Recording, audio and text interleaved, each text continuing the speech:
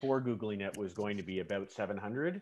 And I would say everyone's pretty close. This is kind of like playing The Price is Right, because everyone is all in the ballpark. And Google's initial response was 521. What I would really do, though, is check with an organization called the Committee on the Status of Endangered Wildlife in Canada, COSWIC, and they would give us the real answer. But I'm not going to check whether they and Google get pretty close. This is kind of like playing The Price is Right, because everyone is all in the ballpark.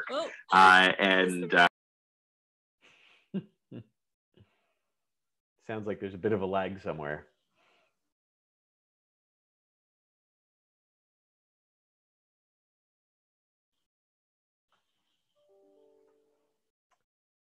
Sarah, you're muted right now, so I don't hear you.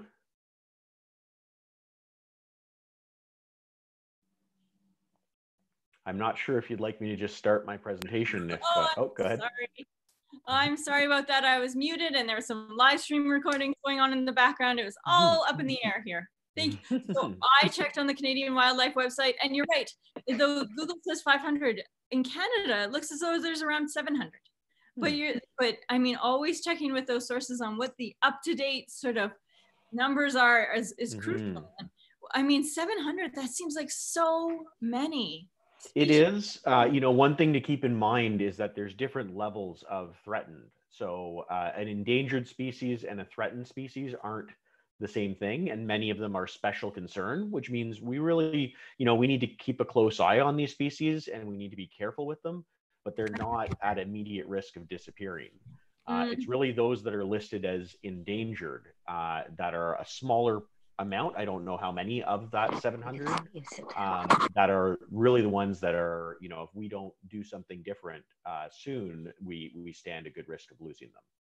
Wow. That's, yeah, I mean, and that's, and losing them, I mean, that's not like losing them and then finding them again. That's like, they're gone from our ecosystems. And the impact of that could be tremendous on not just that animal, but on everything that maybe depends on that animal. I'm sure you're going to talk about ecosystems, so I don't want to take away from your talk just right now. I don't want to spoil it.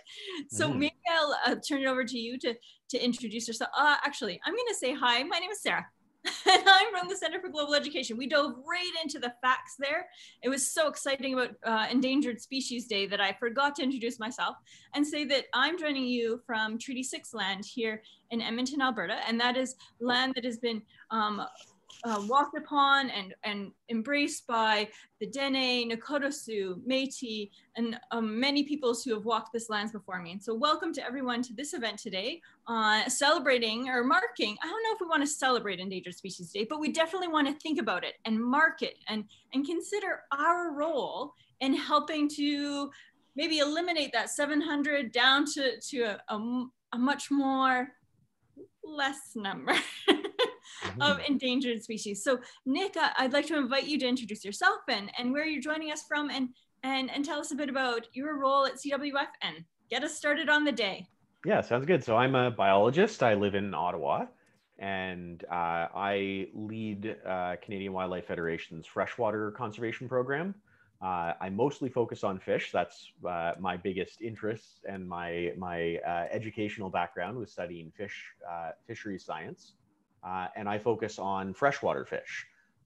So those that live in freshwater for all or part of their life cycle.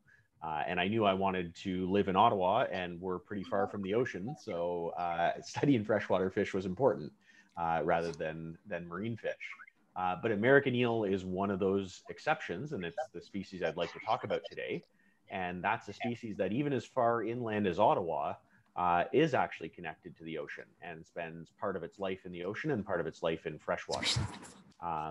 So if you'd like, I could share my screen and start with that presentation. That would be wonderful. Please do. Okay. Right now, host is disabled participant screen sharing, so you may need to invite me to do so. I'm going to make you a host.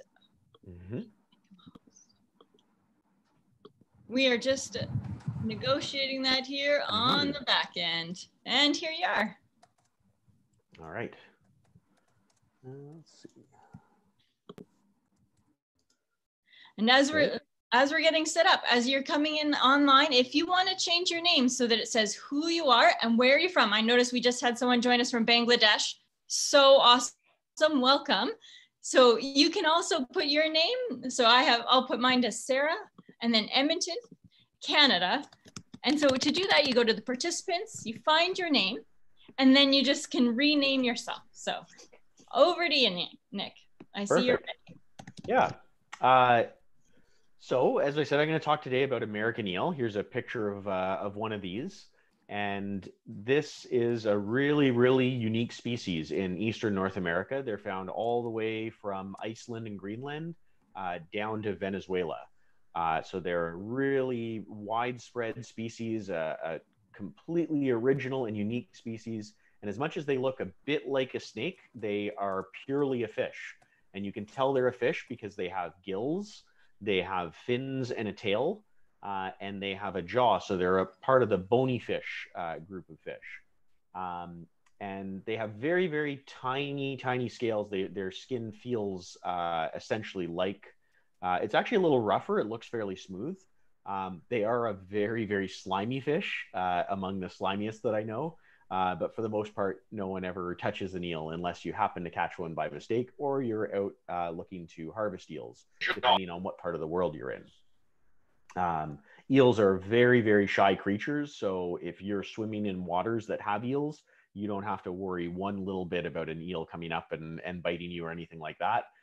If an eel sees you swimming nearby, it's going to run and hide. So really nothing to be afraid of with these fish. And some people who don't like snakes don't like the looks of eels, but I think they're really, really unique, interesting looking. I think they're beautiful. They have neat colors and their faces are pretty cute.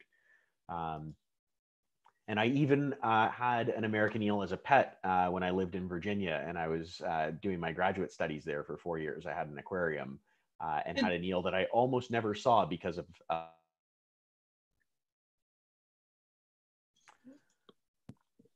Hello.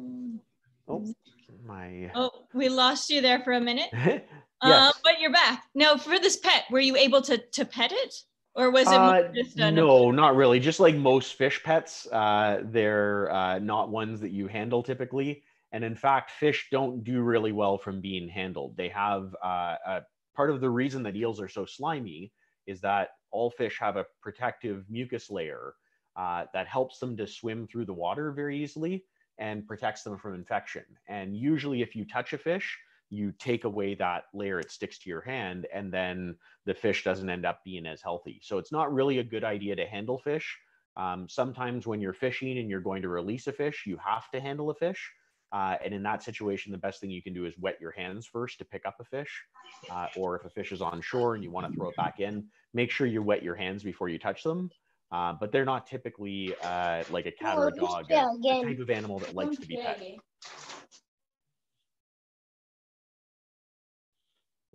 We just have people logging in, and just remember everyone to keep your microphone muted. And if I mute you, you don't unmute yourself. I see someone keeps unmuting them.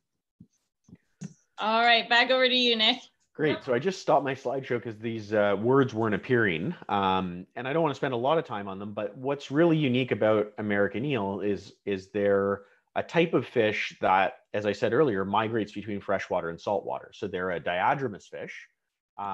But there are a couple of types of diadromous fish. And the one that most people are really familiar with is anadromous fish. These would be salmon and herring.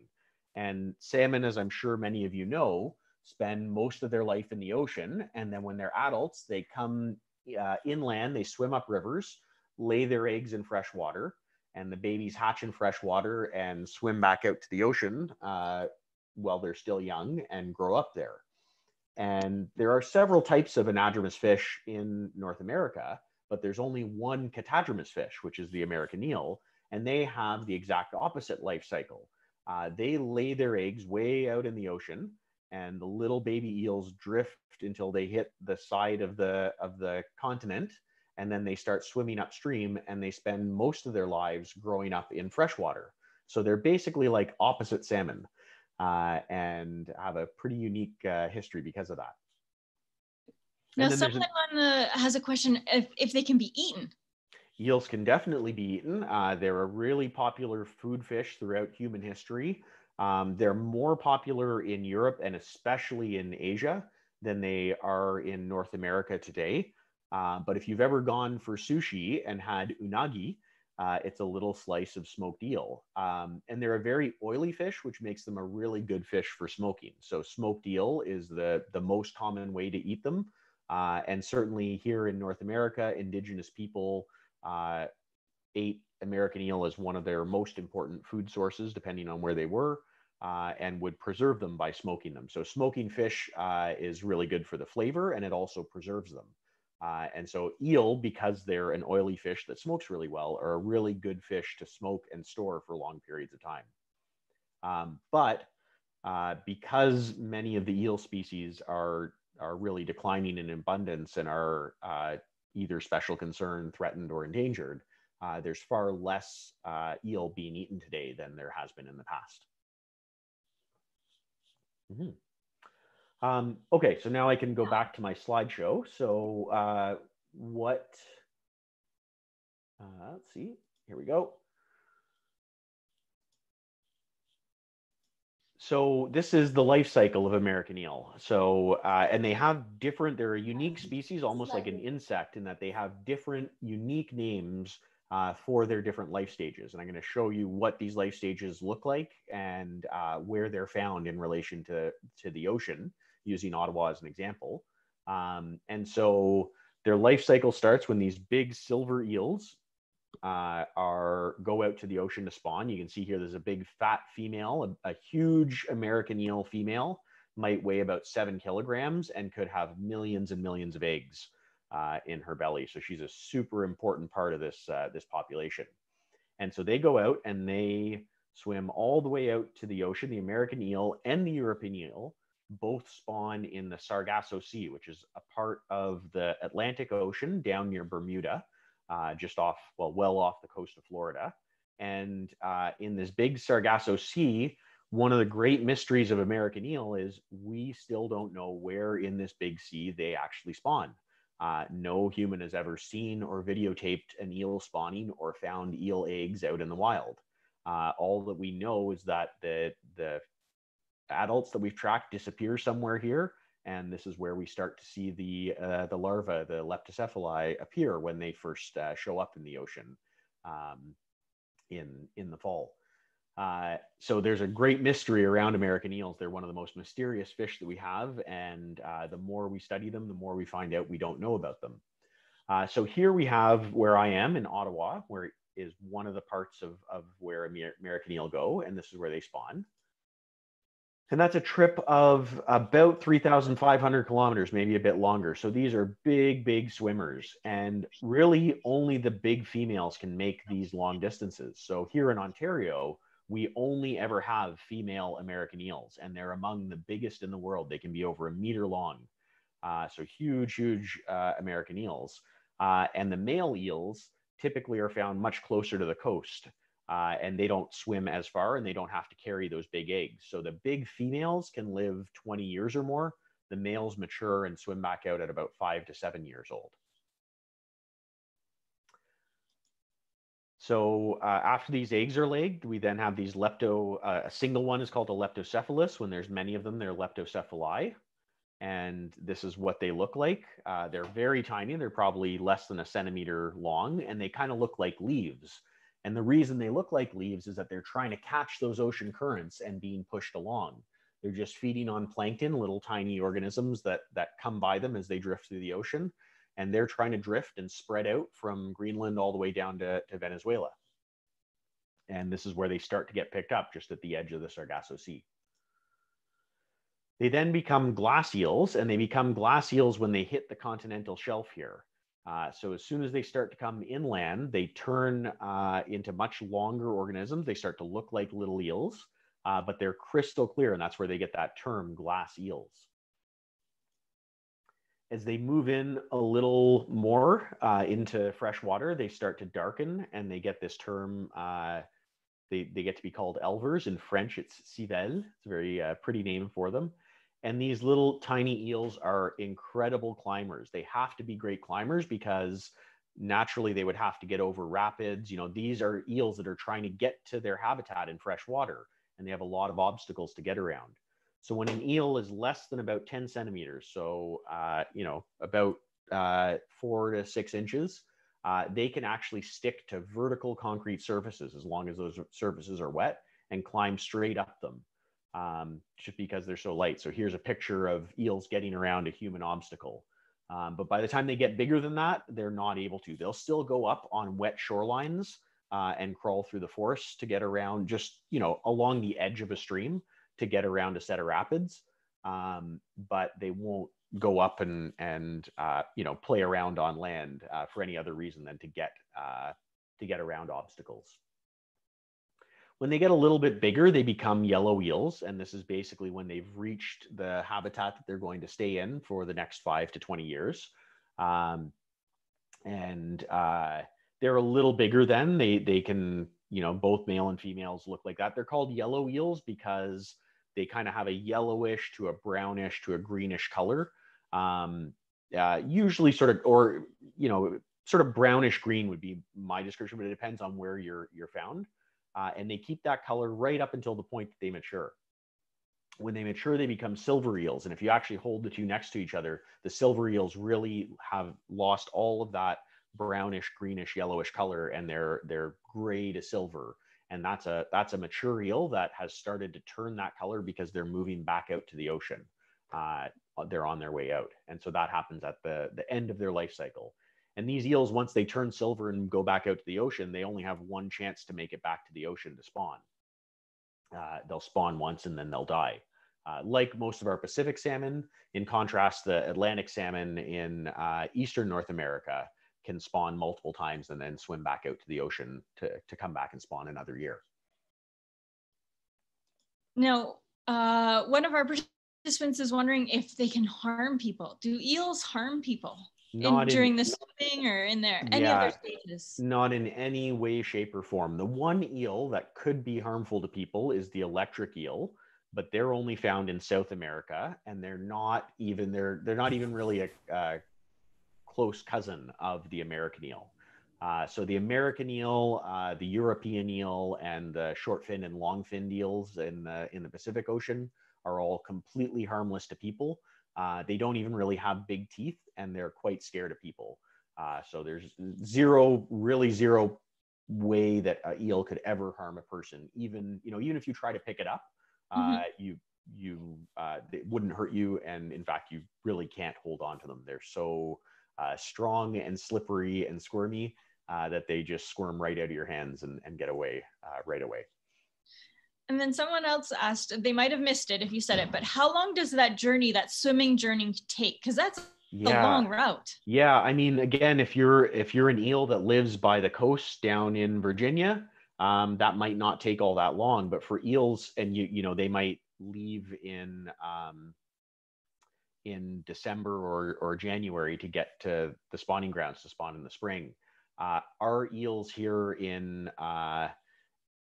Ottawa and Lake Ontario, some of the more inland eels take a long time to get there, and they have to actually leave between July and September to catch up to those eels that are leaving from the coast and to get there on time. And I mean, these eels are good swimmers. Someone had asked how fast they can swim at the start of the call.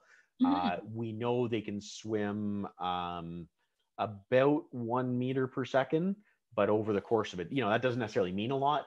Over the course of a full day of traveling, an out-migrating eel can swim 50 kilometers a day. 50 kilometers? Down the St. Lawrence River. They're so small, though. Well, a big eel is, a meter long. And at night, we know that once they get out into the ocean, they will swim a half a kilometer, 500 meters every day up and down. So during the nighttime, they'll come up close to the surface. And then during the daytime, they'll dive down deep. They'll dive down 500 meters, a half a kilometer under the water to continue their migration. And they're probably doing that to avoid predators like poor beagle sharks that would be present in the upper part of the water column.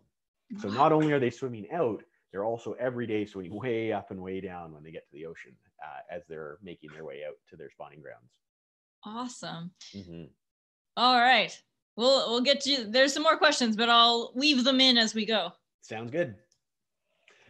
So here is the habitat that eels like to use for most of their life. And this is why you really don't have to be afraid of eels, because they are way more afraid of you.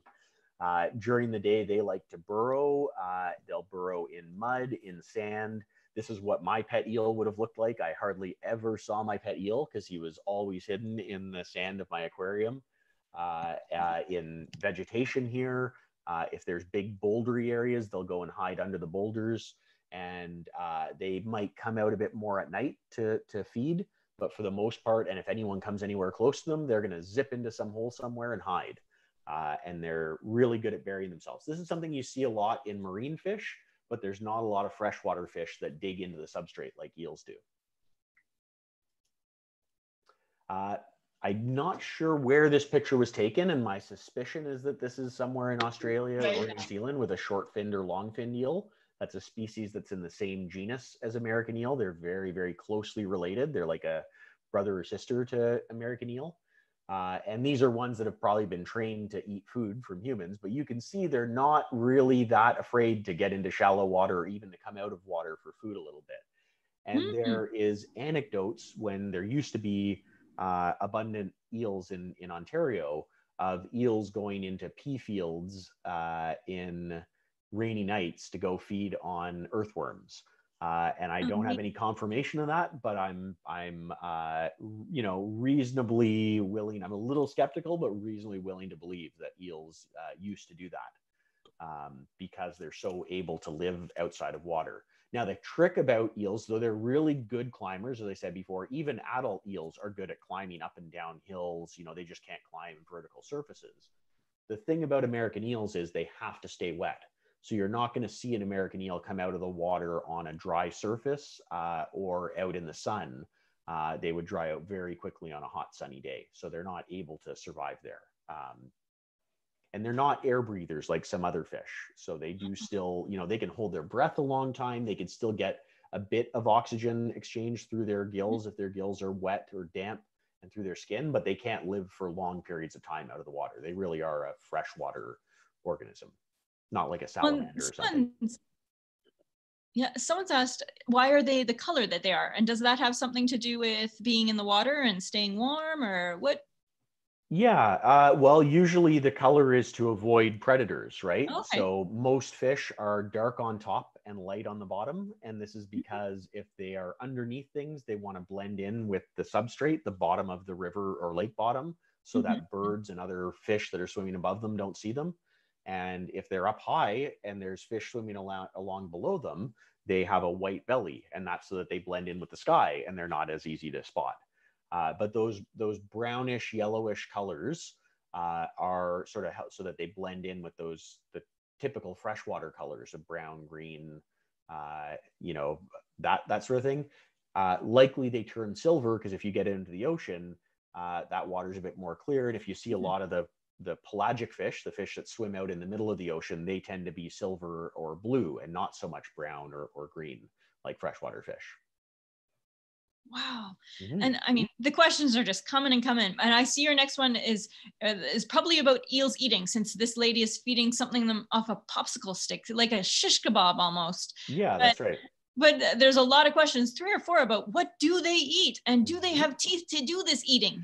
They have little tiny teeth. They're not a species that I would stick my hand in and lift them up by the jaw, because I might get, like little needle holes in my thumb, but they're also not a species that could take a chunk, bite my thumb off or take a chunk out of my arm. So their teeth aren't so much for chewing or biting pieces off of things. Their teeth for holding on to something once it gets into their mouth.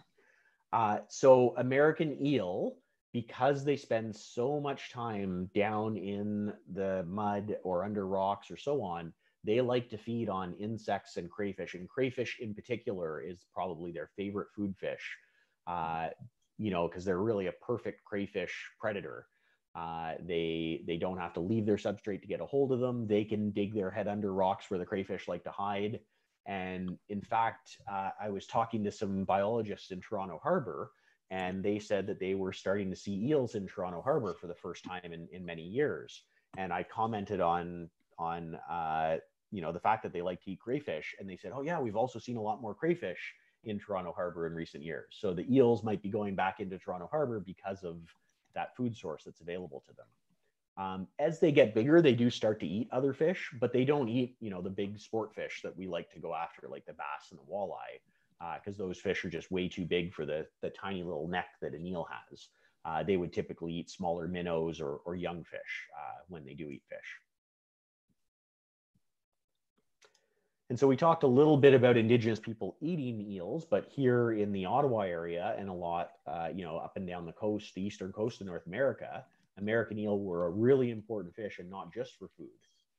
Their skin has a really interesting property where as it dries, it tightens up and shrinks. And so, it was almost like a plastic before people had plastics. They could use it to tie snowshoes and make grips for their bows, because you could tie it around the bowstring, and then when it dried, it would tighten up almost like a glue. And what was really neat about them is then once they've tightened up like that, if you wet them again, they can expand. So it was really good for making casts or braces, for people who had to, there's even a local person, part of the Algonquins of Ontario, who had an old chainsaw wound that would cause him a lot of arthritis pain. And so he would keep an eel skin that he would wrap around and let dry over his wrist to help ease that pain.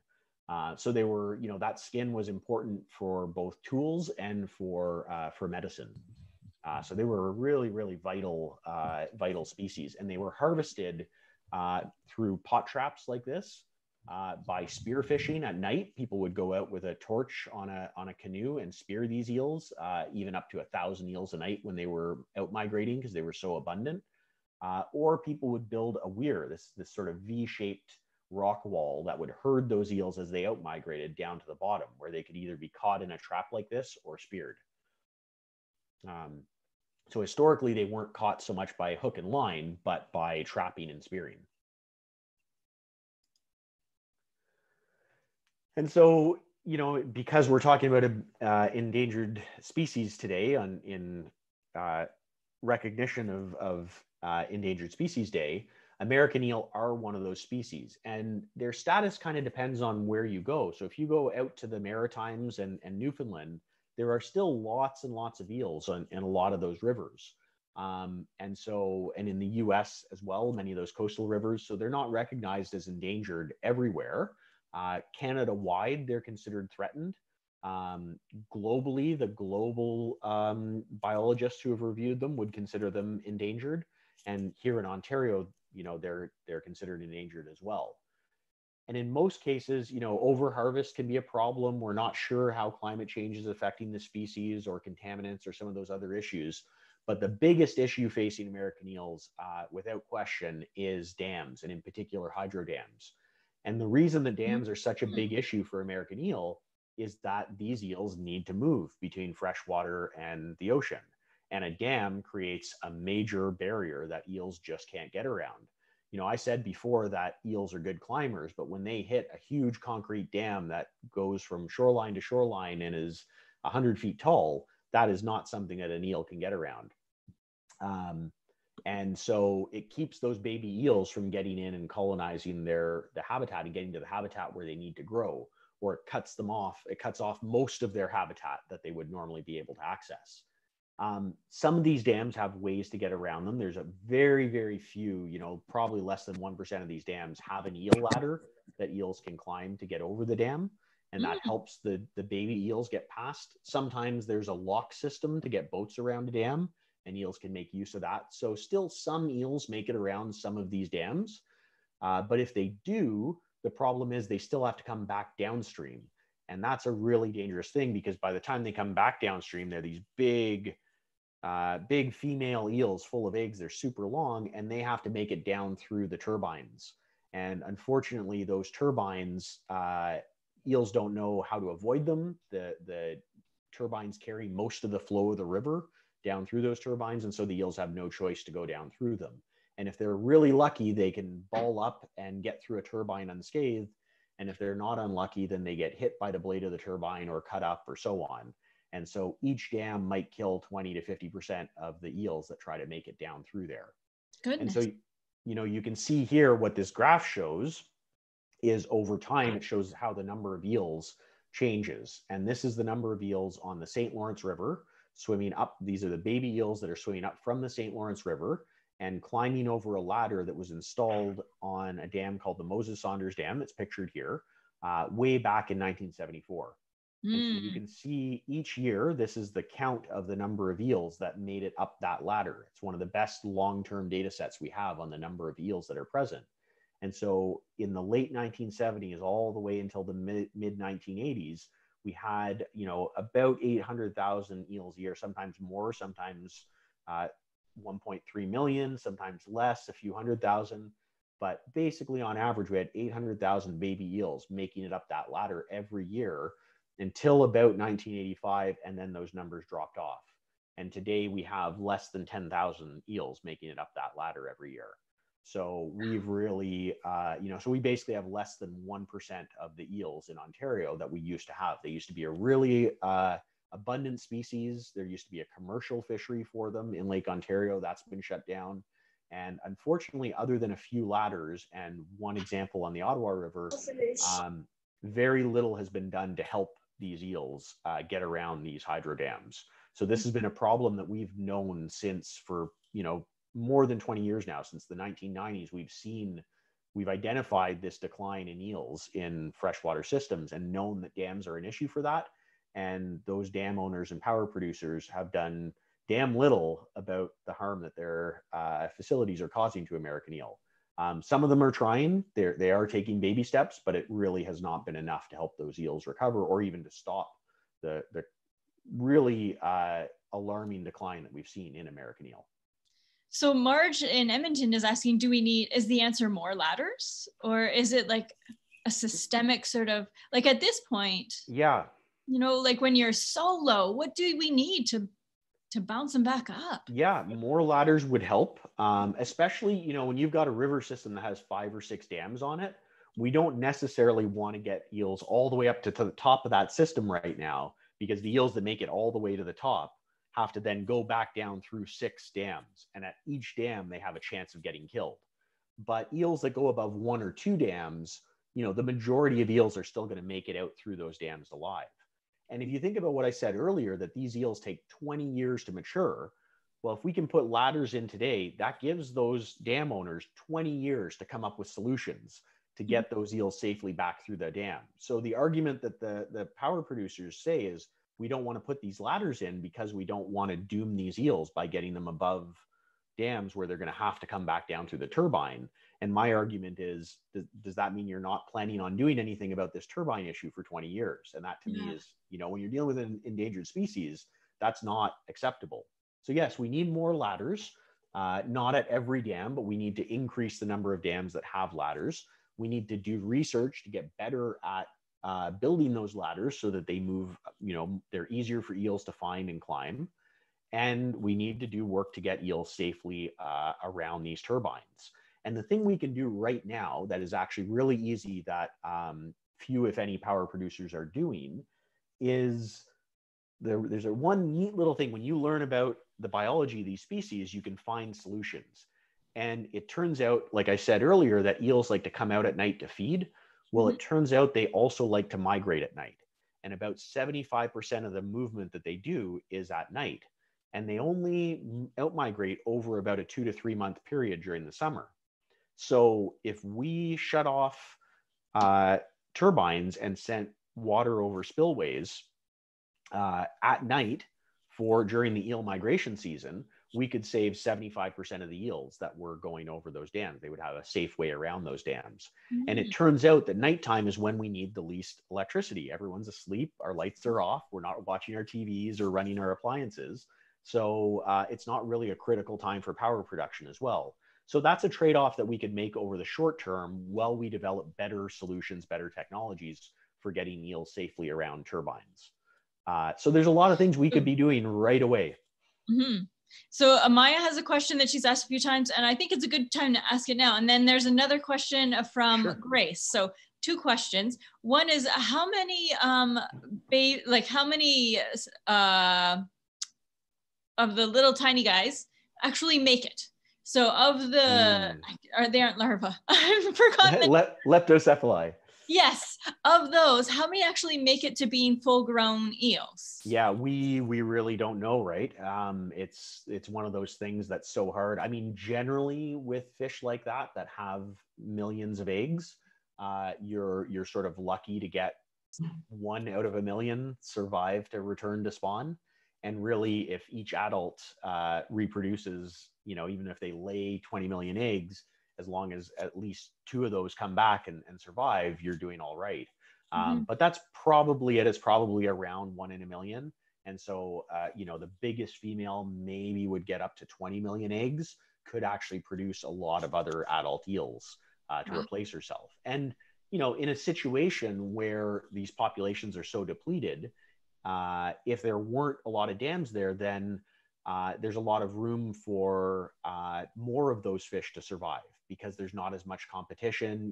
They all have a lot of access to crayfish food, so a lot more of them can grow big and grow more quickly. And we are actually seeing that right now with Lake Ontario eels. They're actually growing so fast now that they're maturing in 10 to 12 years compared to 20 years old. That might be because there's fewer eels. It might also be because of the way the Lake Ontario ecosystem has changed and the food sources that are available to them now that didn't used to be available to them. But that's a whole other story. Yeah. All right. So from Grace, she's wondering, can you sort of explain what these ladders actually look like? Yeah, well, they can't be like real ladders with rungs. No, they're not ladders with rungs. It's almost like a slide. It's almost maybe more like a rock wall. And in this case, it would be a slide with a whole bunch of little knobs or circular pipes put into it. And I don't know, I have a picture of a ladder trap that sort of simulates a ladder, but I don't know if it shows these little pipes. But basically, if you've seen like a Plinko game where there's a whole bunch of little paths that they can go down, when you put a whole bunch of little tubes like that, what the eels can do is, even if they're going up a very steep ladder like this, they can push in and around each of those tubes and use them to climb to get above the ladder. And what's really important about these ladders is you have to pump water down them. So water is flowing down them, just like down a water slide. And that helps not only keep the whole surface wet, that allows these eels to move, but you need to pump enough water over the slide that they can breathe as they're climbing it, because climbing is really physically exerting for these eels. And you need to have enough water falling down off that ladder that it attracts the eels. And this is the hardest thing, is to convince the eels that this crazy ladder thing is something that's going to lead them up and over the obstacle that they're trying to get around. I can imagine. Years of, natural selection has not told them about ladders. No, but that natural selection has taught them how to get over rapids and small waterfalls, and it's taught them to explore every nook and cranny. So we're in a bit more of an advantage with eels than with salmon, because salmon need deeper water. They need to be able to jump. They do explore rapids to find a way around, but they're typically exploring the areas that have the most flow, whereas eels might be looking for side routes that wouldn't be available to other fish. So, but we haven't done a really good job of finding out what proportion of eels that approach a dam with a ladder actually finds that ladder and makes it over. We've done a good job knowing that when eels get onto a ladder like that, even like this ladder in particular at the Moses Saunders Dam, we know that 80 or 90% of them make it up and over the top. But we don't really know, of all the eels that are stacking up at the bottom, how many make it into the ladder. Oh, we have lots of people with eager questions to ask you. So do you mind if I ask a few questions before we move on? Sure, absolutely. Okay, so there's been a few times people have asked how and when were eels even first discovered. Do we know this? I mean, they've been around longer than we have. So, by the time the first humans came to North America and came to the banks of the Ottawa River, the Delaware River, the Potomac River, you name it, they would have found these eels. And those eels would have been a big reason why those people could stick around. I mean, Ottawa is where it is because of the Chaudière Rapids that were a great place for the Anishinaabe people to meet for years. This was a traditional meeting grounds at a time that would coincide with the eel migration, because there was this big food source that was consistently available that would be out migrating during the summer months when those people would travel to meet where Ottawa is today. Mm.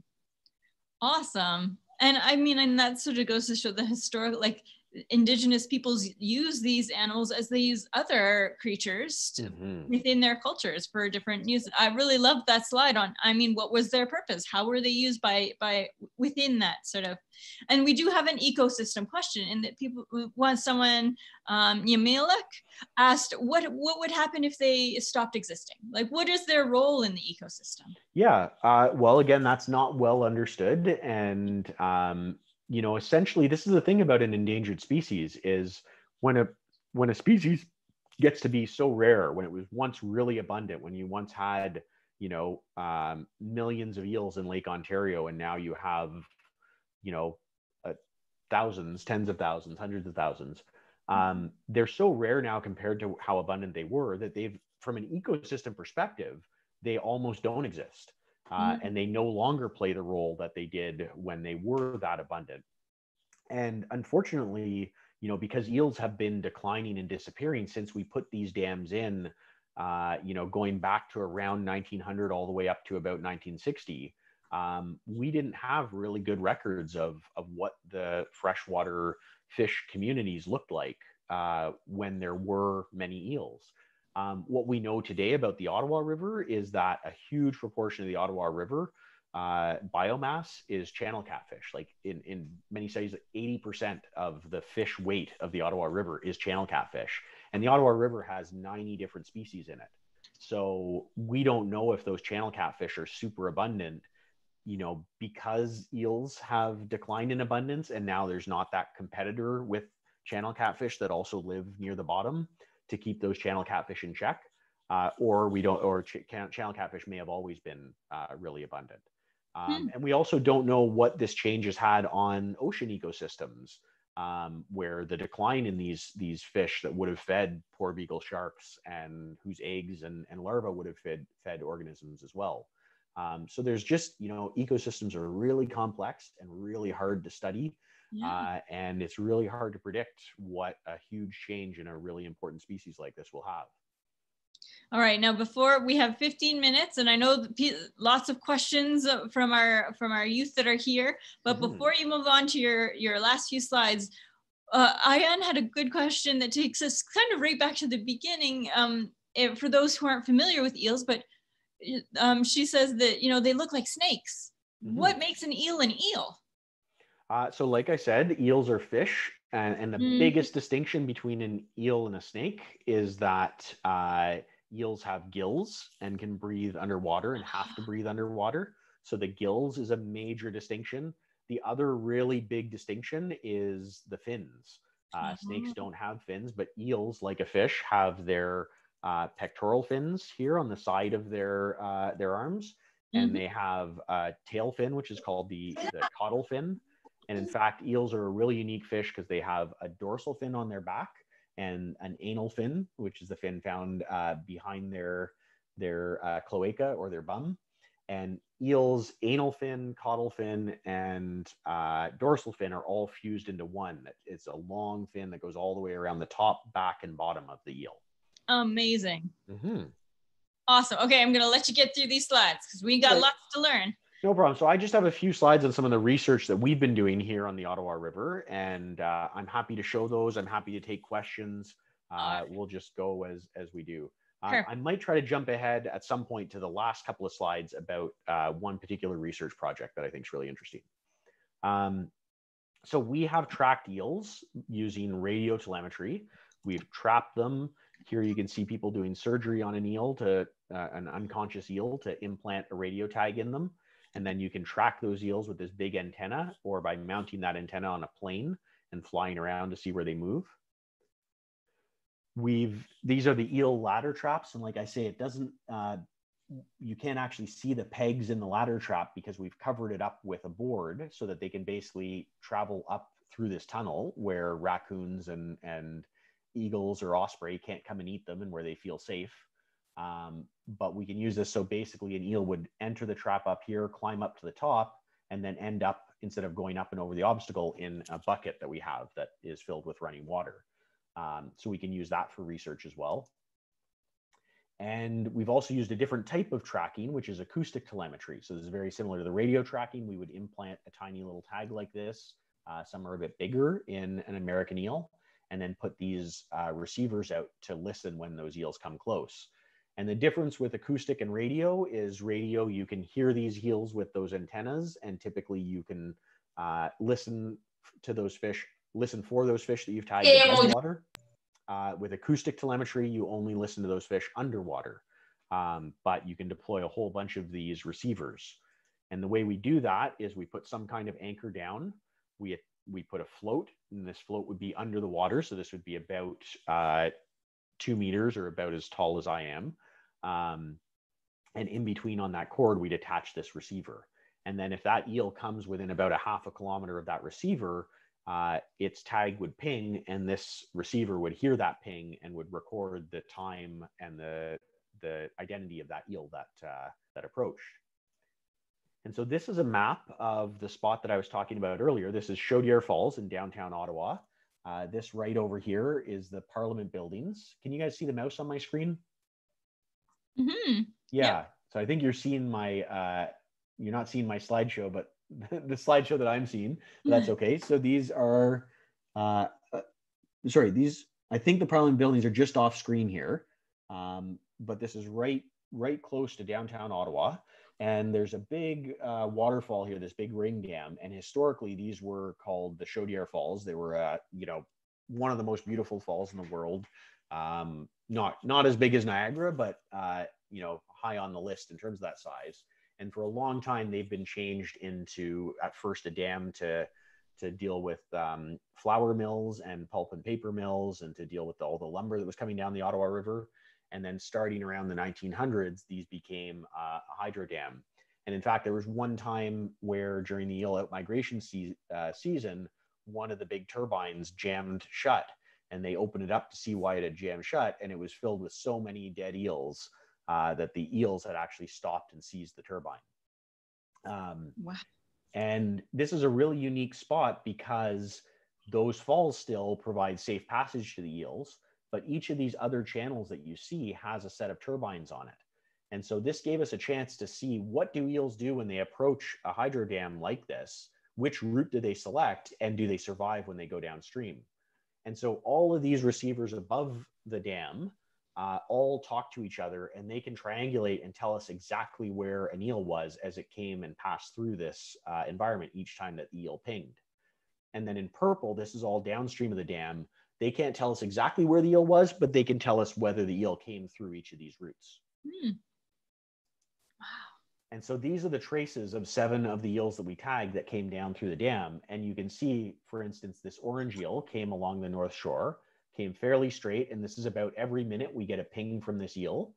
And you can see it kind of went over here, disappeared down this side of the dam, and reappeared at the bottom. The blue eel circled around a little bit here before moving out and then coming down probably through the ring dam. And this yellow eel came down through this side of the dam. And of these 7 eels, 4 survived and continued their migration out through the Ottawa River, and 3 of the 7 were killed at the dam. And we know that because we heard them above the dam, and then when we detect them at the bottom, they were no longer moving, or they were just drifting very, very slowly.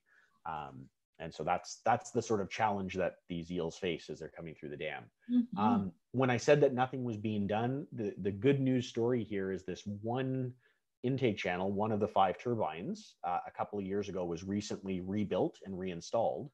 And when they did that, Energy Ottawa, or Hydro Ottawa, actually they're now called Portage Power, but they actually installed a screen in front of that dam that would keep eels from being sucked into the turbine. And on top of that screen and on the side, they introduced these bypass channels, which are basically water slides that eels can, basically go down to get around the turbine safely. So now those eels have 2 different safe passage routes around this dam. There's still other turbines that are running that are killing eels, but that's the kind of improvement that we can make and that we need to make each time we go and renovate one of these dams to get eels safely around the dam. So that's a good step forward, and is one of the positive stories from an eel conservation perspective. Now, turbines are a huge risk, but someone I missed their name, but they're asking about sharks. Yeah. Are sharks big predator? Who are big predators besides turbines? Who are Yeah. the big predators that are after eels? Seals would be as well. When they're young, a lot of other fish would eat an eel. Striped bass eat a lot of eels in the St. Lawrence River, but they wouldn't eat a big adult eel. So the eels leaving the Ottawa River, again, are these like 5 to 10 pound or bigger meter long female eels. And there's not really many fish until you get to the ocean that are going to be able to eat them. Birds of prey would eat them as well, but again, at that size, even an eagle, that's probably too big of a fish for an eagle to take. So humans, sharks, and seals would probably be the biggest predators on big eels. There's probably, a big bluefin tuna, some of those other big marine species might be able to eat them as well. But those populations had always been able to, there's sort of expect a natural background mortality from predators like that. They didn't evolve to deal with those turbine mortalities. And there is still some fishing mortality. So again, where these eel populations are abundant in the East Coast, there's some fisheries that exist that probably aren't a big issue, and it's probably okay for those fisheries to keep harvesting eels. One challenge, though, is on the St. Lawrence River, there's a fishery for these big silver eels. And they harvest, of their harvest, of all the eels that leave Ontario, about 10% of them are still being caught in those nets on the St. Lawrence River downstream of Quebec City. They've reduced that fishery because of the challenges that eels are fishing. So if we went back 10 or 15 years, probably about 20% of these eels would be harvested. So they've reduced that to 10%. But given how badly Ontario's eels are doing, it's really not acceptable that we continue to fish, harvest, and consume this endangered population of American eel, especially because these are the big females that are so important to that global population. All right, I'm going to let you jump to your we've got a couple of big, hard-hitting questions to ask you at the end. So I'm going to let you get to your last slide. The last neat study that we did was this catch and release study, and we actually went to a lab on the East Coast, the Makotak hatchery, and we put hooks in eels and kept them in a tank for a long time to see how they would do, because people do sometimes catch eels by mistake when they're catching and releasing them. And we wanted to find out, how do eels do after they've gone through this? Do they recover from their injuries? And is it better to pull the hook out or just to cut the line and let eels go? And the good news is eels are incredibly tough and hardy. And we put together this little pamphlet to let people know what to do if you catch an eel. And what we found out was that of the eels that we tagged, and I think it was about 150, every one of them survived after a week.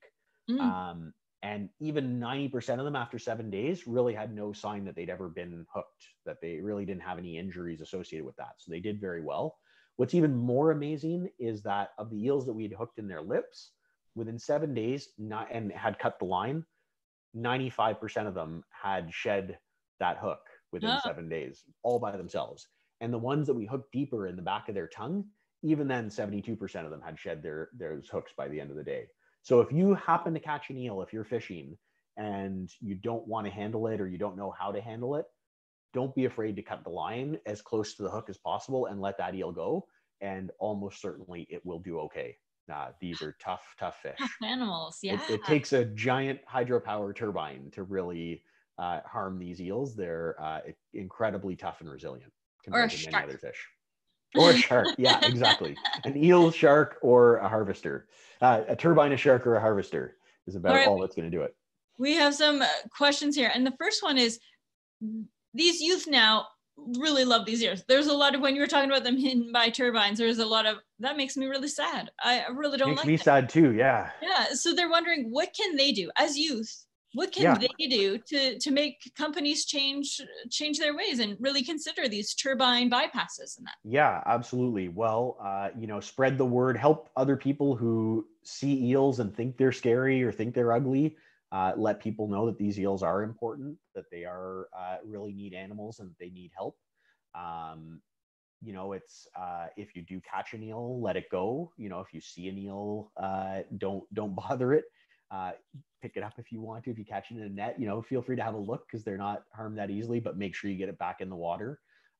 It's probably not a good idea to eat eels right now because they're just not being managed as well as they could be. And it would be great to get to a point where we could sustainably harvest and eat eels. If you really want to do something, you need to work with your parents to talk to our politicians and our power producers, our hydropower producers, and let them know that they need to do more about these turbines. That's really the key issue that we can do more about. And I guess about harvesting eels if that's not being done sustainably. But that's, it's hard because as a kid, you don't really have a chance to talk to a dam operator or to a politician. So that's a hard thing for you to do. Really, the best thing you can do is encourage other people around you to care about and conserve eels, and hope that, that word will get back to those people who make these decisions. Awesome. Okay, we've got a couple seconds here, a couple minutes. But I do want a chance, if there's anyone who has a question, to wave their hand, and we'll look for you to ask your question of our scientists. Oh, Malik. All right, I'm gonna unmute you. You go ahead there, dude. Oh, no, you might have to unmute yourself. All right. Let's see. There you go. Yeah, again. Oh, you got muted again. Do it again. There you go. We got you. Go ahead. What's your question? So one of my questions was, can eels spread diseases, and how many are left in the wild? Well, we don't know how many are left in the wild. We have guesses, for the Ottawa River, Lake Ontario, in terms of how many might leave a year. So we think in the Ottawa River, there might be a few thousand at most adults leaving every year. And historically, there would have been 400,000 adults leaving every year. Eels cannot spread diseases to humans. That's one nice thing about fish. We're just so different from fish that we don't get diseases from them. But eels can spread diseases to each other or parasites. And so actually that did happen, unfortunately. They have a swim bladder parasite. So fish have like a balloon inside them called a swim bladder that lets them not sink and not float. It lets them maintain their weight in the water so that they can sort of be neutral in terms of how much they sink or float. And unfortunately, the eels on the East Coast have this swim bladder parasite. And one of the power companies took a bunch and introduced them into Lake Ontario to try to offset the harm that those turbines had done. And unfortunately, they brought that parasite. They tried to screen them for that parasite and make sure they didn't have any, but some ended up having it, and they transferred that parasite now to the eels in Lake Ontario. So now Lake Ontario eels deal with that parasite as well. So they can spread diseases to each other, but not to us. Oh, awesome. All right, Grace is next, and then Bilal. Wait, I have something else. Oh, we're already over. So unfortunately, we're gonna have to move on to the next student, but if there's time at the end, we'll get back to you. But I think it's gonna be Grace, then Bilal. All right, Grace. If eels make sound, what does their sound like? I've never heard an eel make a sound. Most fish that make sounds don't do it with their throats. They do it by grinding different structures. So a catfish, you might hear go, "Rrr, rrr," and it's because they have a little bony place inside their fin with a bunch of teeth on it. And they grind that against another one. And basically just like a cricket rubbing its legs together to make a sound, a chirp sound, those catfish can make a grunt sound like that. There's other fish that have teeth in their throat that they grind together to make sort of a drumming sound, but I don't think eels make sounds. What? That's so cool with the I'm gonna have to listen more when I'm out. Thank you, Grace, for that awesome question. That's such a good one. All right, Bilal, over to you. How long do eels grow up for? How long do they live for?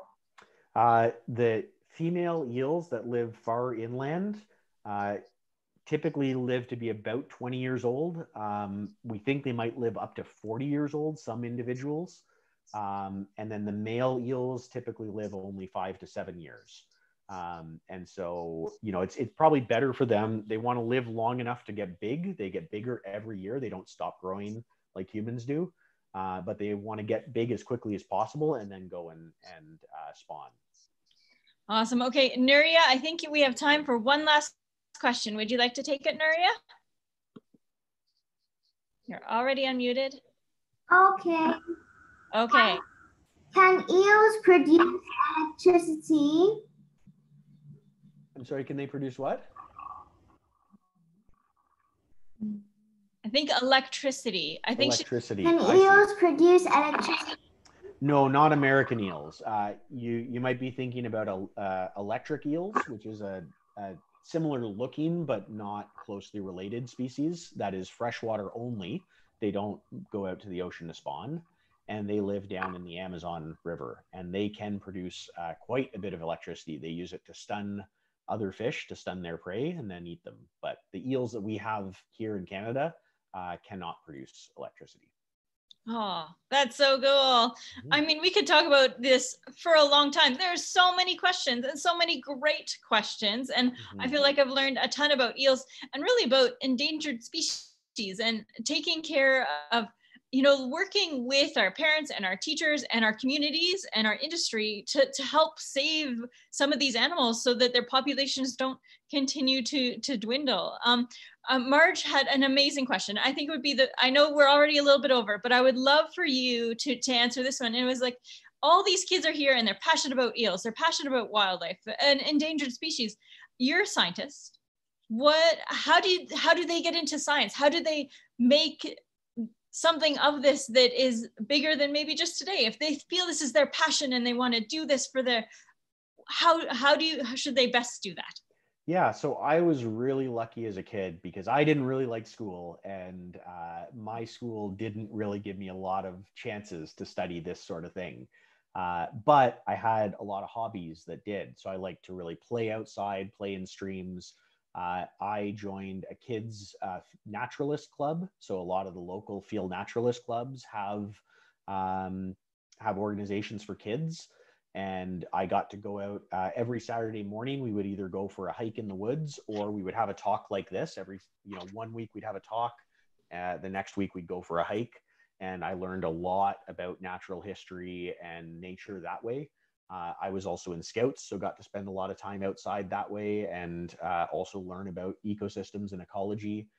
So you really have to look for clubs and activities and organizations like that outside of school, unless you're lucky and you go to a school that has really good outdoor education programs. And I hope that you have that, and I hope you have good teachers that get you outside and teach you about nature. Mine didn't, but I found another way to do that instead. Well, I think Marge here and Madame Yinka, who is their students are joining us today from Ghana. And I just want to thank all of you for coming on with great teachers like this who are setting wonderful examples about joining these. I'm sure they're getting outdoors and exploring. Absolutely, absolutely.